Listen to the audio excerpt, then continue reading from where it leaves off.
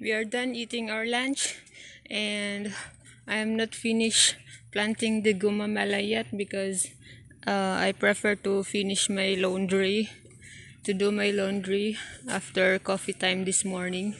And now we are done lunch, and Christian continue again um, for the post. He is now mixing concrete and um, putting I mean cement, concrete cement on the post.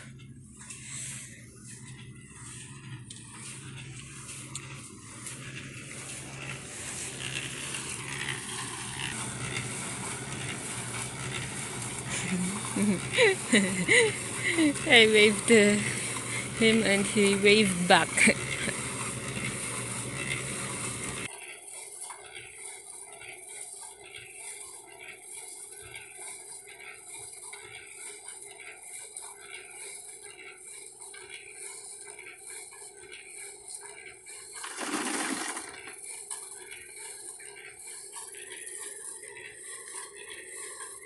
I asked him if he needs my help, but he said no.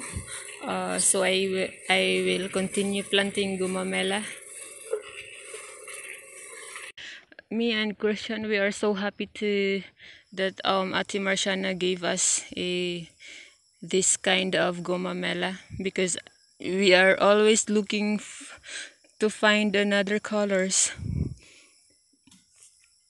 And I think this one is red but different type also.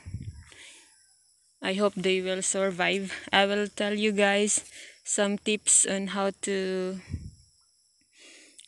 plant to have a higher chance of surviving. And because some of these types are really sensitive.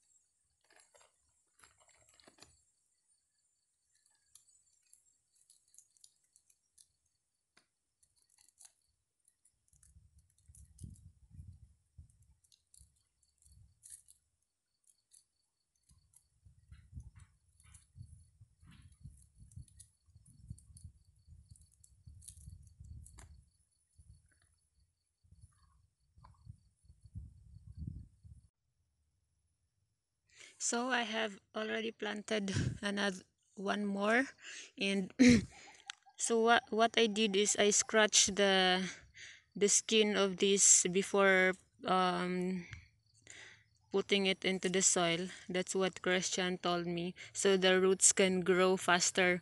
And also after that, but first you need to remove the leaves also from this side until to the part where you will put into the soil.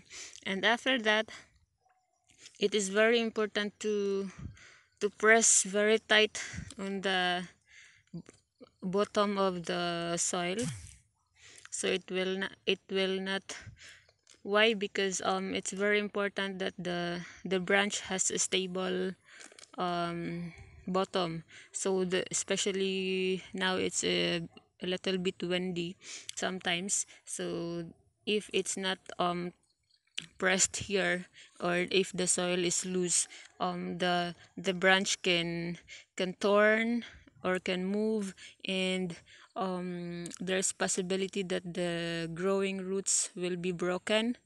And also it is better to put a small stick and to tie with a straw or a rope to really to secure. And yeah, but this is the tips that I've learned from Christian. And of course you need to water it after planting.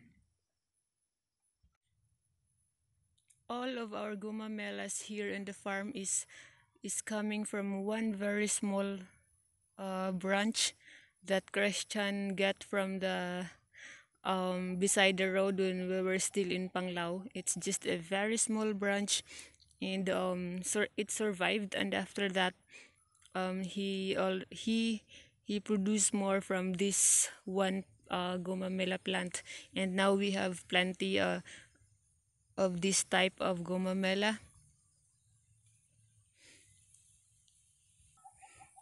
And they all stay on the pot before when we were still in the rented house in Panglao and even in Tagbilaran. And we also planted um, some on the house in Tagbilaran, and I'm sure now they are bigger also, like the one here on the farm. And finally, I am finished planting all the gomamela branches, so I hope all of them will grow.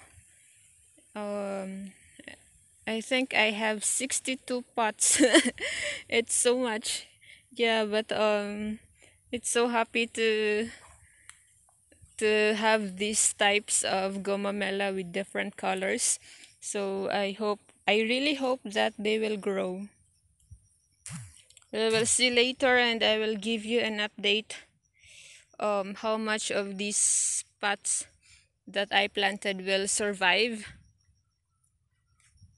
And especially we get rain sometimes, so I really hope that we can get um s- different colors of gumamela someday. The good thing about gumamela is that you don't need to replace, you just have to prune, or you just if you don't like it to grow very high or very tall, you just need to prune it. And you don't have to replace, you just have to take care, and then they give flowers all the time, especially if you apply fertilizer also. And yeah, so thank you so much for watching, everyone. Actually, I have here another, the old our old type of gumamela.